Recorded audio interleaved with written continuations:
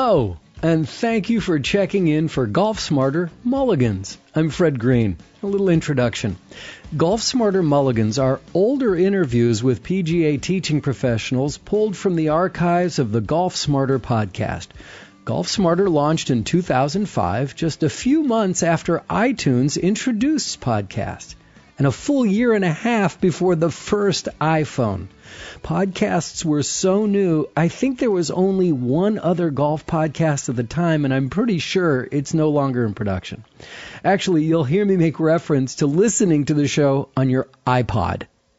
Here we are in 2019, and podcasts have exploded with more than 600,000 different titles available and probably more than 50 golf podcasts. So with all that content, Apple Podcasts and all the others only carry 300 episodes of any show. And since the library of Golf Smarter exceeds 680 episodes, I felt it only fair to bring back the interviews that offered the best golf instruction we provide that you've probably never heard. Listen, great golf instruction never gets old, as proven by golf's best-selling book, Ben Hogan's 5 Lessons, which was published in 1957. Golf Smarter Mulligans is brought to you by twoguyeswithgolfballs.com, providing hand-inspected premium used golf balls at a fraction of the cost of new balls, and there's free shipping. Now let me sweeten the deal. Golf Smarter listeners get an additional 10% off every order, every time, with a coupon code GolfSmarter. Trust me, you'll never be able to tell the difference between the new and the Eagle quality balls from twoguyeswithgolfballs.com. So here we're going to launch Golf Smarter Mulligans the same way we introduced Golf Smarter with episode number 1 in December of 2005, talking about the mental game with the author of golf's most popular book on the topic, Zen Golf, with Dr. Joseph Parent. Hi, how are you, Fred? I'm doing fine, thank you. Interesting, you have a PhD in psychology and you're a PGA Tour instructor. Correct. That's an interesting combination. Well, the mental game is really coming into its own on the tour. And who are some of your students? Well, the top player that I've worked with is Vijay Singh, and then I've worked with others like David Toms and Jerry Kelly, Tim Petrovic. We got our first win this year. Steve Lowry, a number of other players. And how is it that you're able to help them? These guys obviously have all the mechanics down. When you get to that level, their mechanics are all equal. Is the difference the psychology at that point? Well, as you know, no golfer ever feels like he has his mechanics down. And golf being a fickle mistress, anybody who has the hubris to think that they do have their mechanics down, they find that they disappear pretty quickly. So the pros are always fine-tuning their technique. I like to call it technique rather than mechanics, because I want to move away from the notion of a mechanical or robot-like swinging of a golf club, and more into the idea of fluid motion that you have technique to perform. The mental game is about how your mind runs your body, and that's really, really the key. If you were to ask me to sum up what I do in one sentence, it's I help golfers get out of their own way. And I've never met a golfer who didn't know what it felt like to be in their own way. Oh, yeah. I mean, I know that have become my own worst enemy out there. We want you to help you use your mind as an ally instead of an enemy. So what is your approach? What is it that you do teach? Well, I wrote a book called Zen Golf, and the structure of it really summarizes the way that I approach the game. The first section is called A Different Perspective. And again, in the mechanical way of teaching, there tends to be a focus on getting all the positions right, getting all the moves right. And that really gets in the way when it comes to playing golf. Yes, you have to work with those things in learning how to swing a club, but once you know how to do something, thinking about how you're doing it just gets in the way. So in Zen Golf, we have a chapter called Hitting a Target 10,000 Times in a Row. Do you think you could hit a target 10,000 times in a row? I don't think I could, but if we worked together long enough, I'd be convinced that I could. Well, I want to tell you, you've already done it. And you've probably done it a few times, because excluding periods of inebriation, when's the last time you missed your mouth with a fork full of food? Do I have to admit that? You didn't. No, it's true. So you've hit that target 10,000 times in a row without thinking about how you cock your wrist when the fork lifts off the plate and whether you keep your elbow at your side or not. Okay, I'll buy that. Okay, so what we want to do is move people out of their thinking mind and into their intuitive mind when they swing the golf club. The challenge in golf is you have to use your thinking mind to plan the shot, and then you have to turn over control to your intuitive mind and let your body swing and get out of the way so it can do what you've already trained it to do. And however well you've trained it, that's the quality of the shot that you'll produce. So the perspective I take with Zen Golf is very, very different. In most instructional modes, they're telling the student, unless you do everything right and don't do anything wrong, you'll hit a bad shot.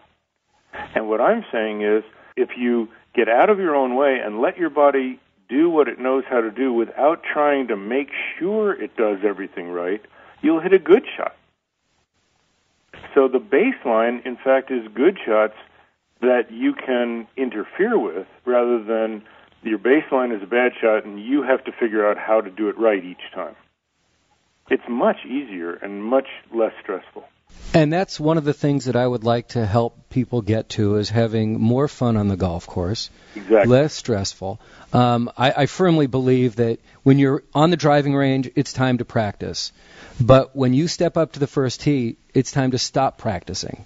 Well, then it's time to play. You don't say, hey, do you want to go out and work a round of golf?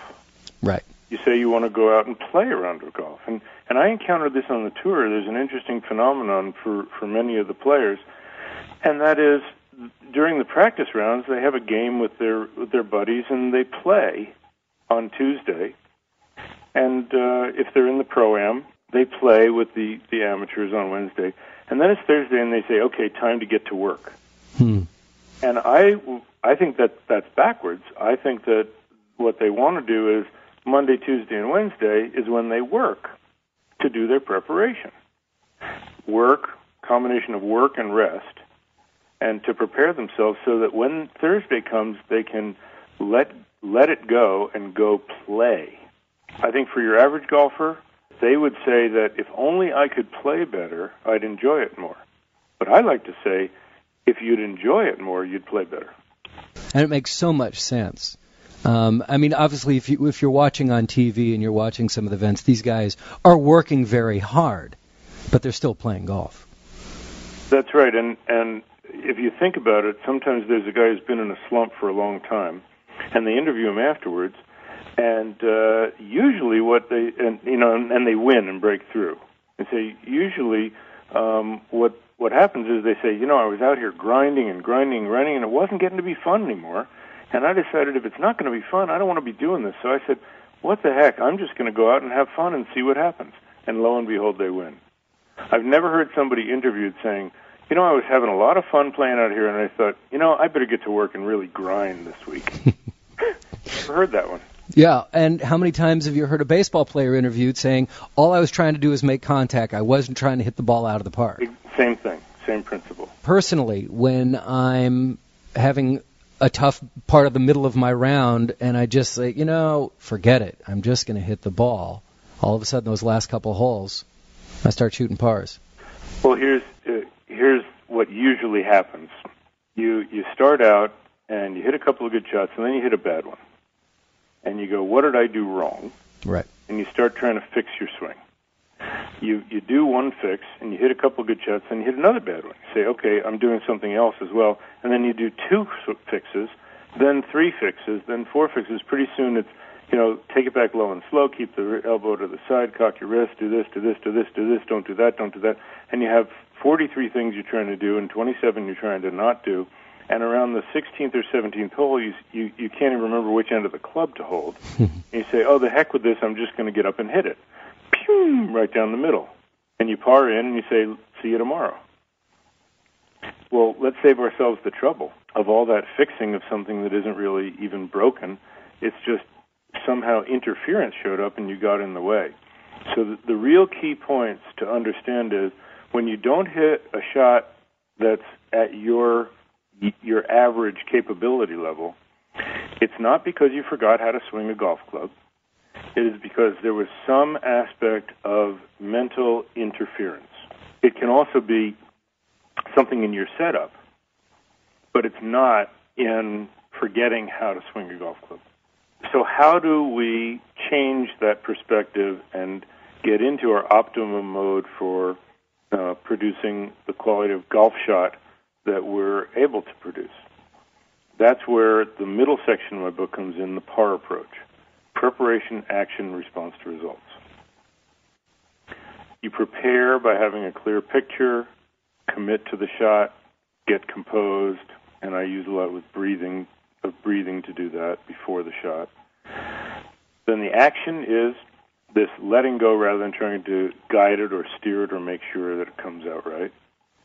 And then the response to results is not beating yourself up after a poor shot, but reflecting and saying, what got in the way, and learning from it.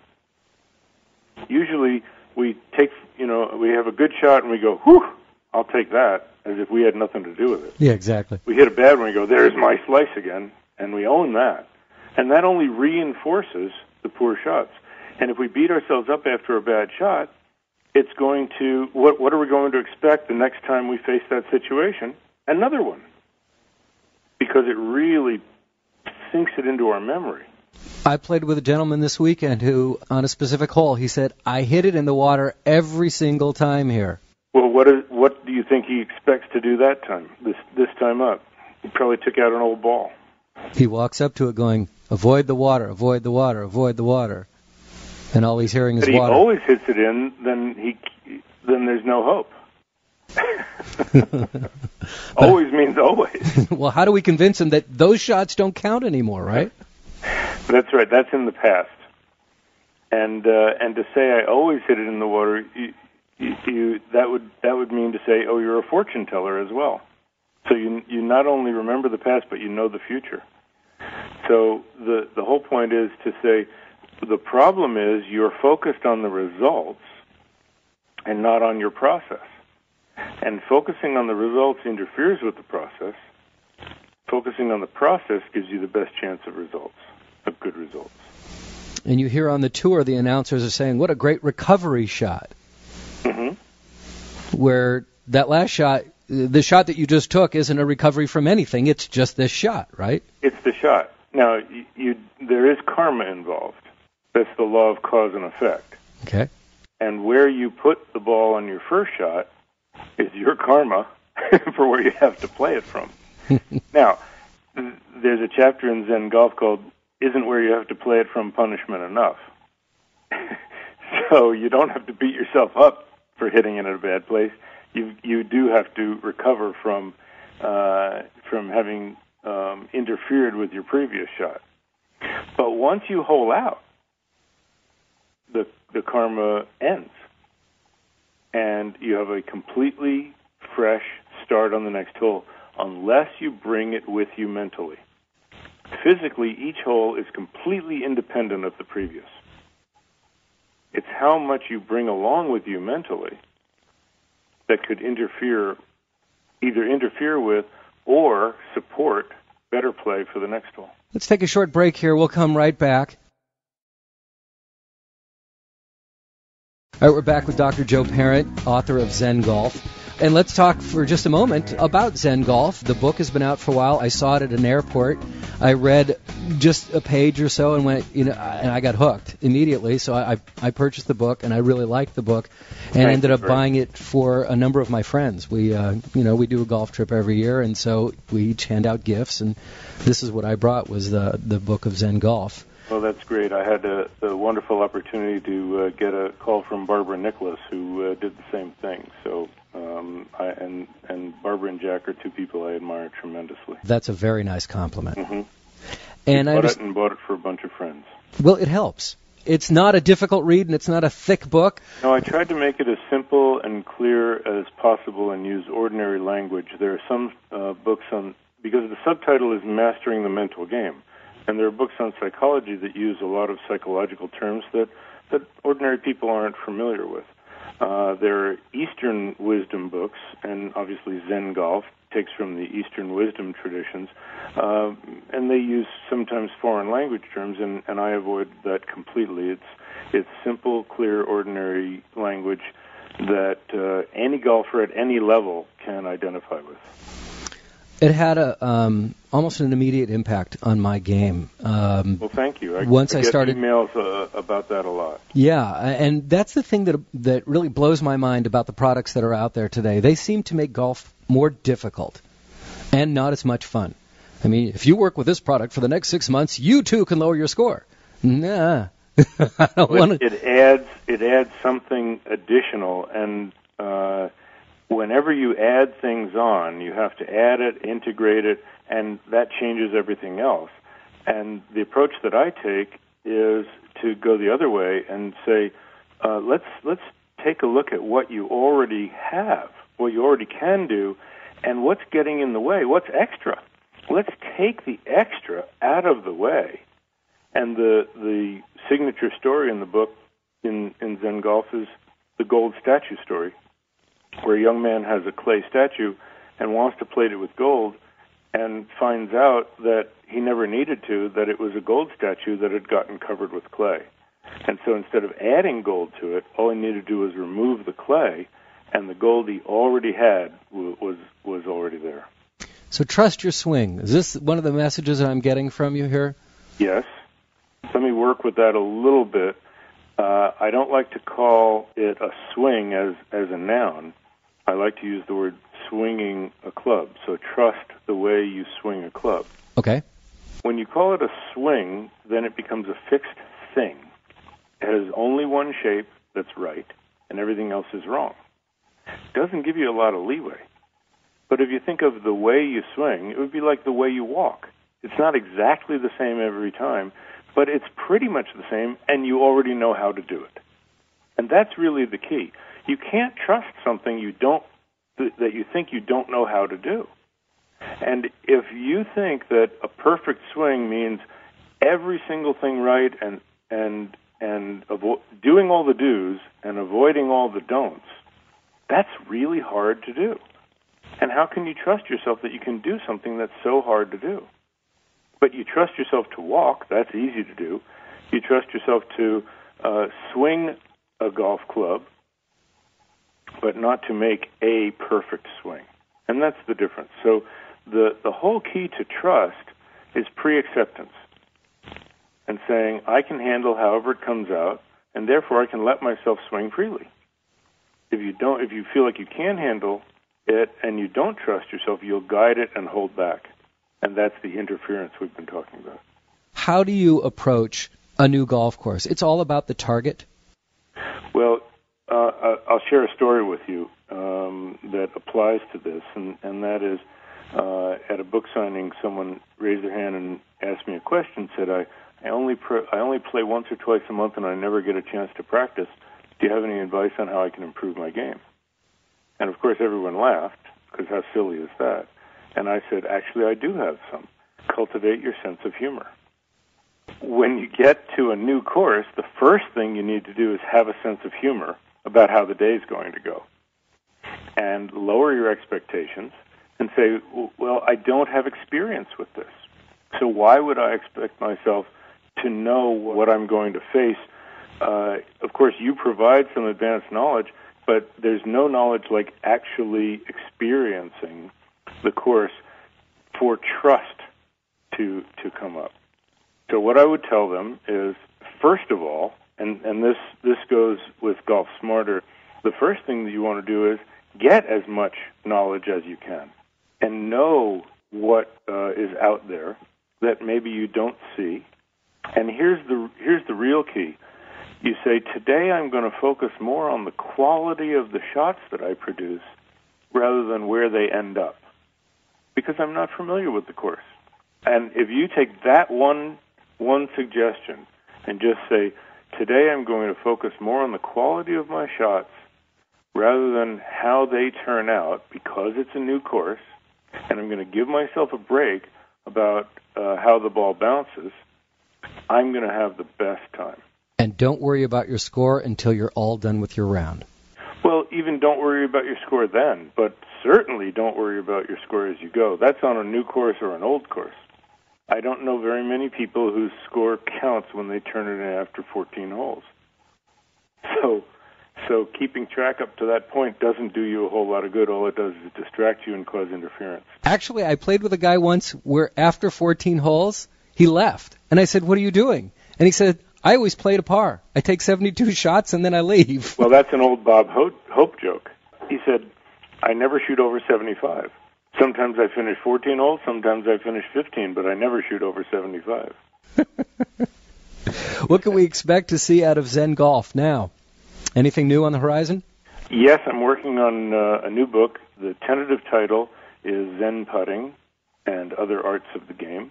It'll focus on putting and some particular shots that are of interest to golfers that aren't usually covered in the general books. And hopefully it'll be out for the holiday season next year. Is there any audio versions of Zen Golf that we can find? Yes. I recorded the audio book. It's the entire book unabridged on a 4 CD set. If you go to the website, zengolf.com, one word, zengolf.com, you will find a book cover, and you click on that, and it shows you the regular book and the audio book. And I believe there's even a download when you go to the audio book that you can download it onto whatever your listening device is and listen to the book that way. Fabulous. But people use the CDs in their cars as kind of a preparatory little tape before they go to the course, and they've enjoyed that a lot. And they can do this as well with our program here, Golf Smarter, as they listen to it on their MP3 player or their iPod and listen to it while they commute or on their way to their next round of golf. Exactly. Dr. Joe Parent, thanks so much for spending time with us today. We really appreciate the insight that you've provided to us. Well, I enjoyed the conversation, Fred, and good luck with all the programs that you're doing.